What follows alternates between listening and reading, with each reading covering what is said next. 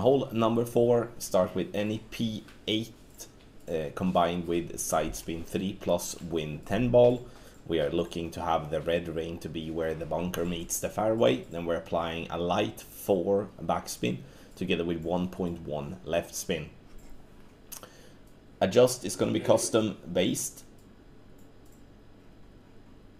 So we make the adjustment.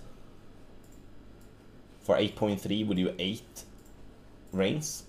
So essentially for the low winds 7.2 to 7.6 we do 1 to 1 minus 0.5. For the mid and the mid wind 7.7 to 8.1 1 to 1 minus 0.4, and then 8.2 to 8.6 we do a 1 to 1 minus 0.3.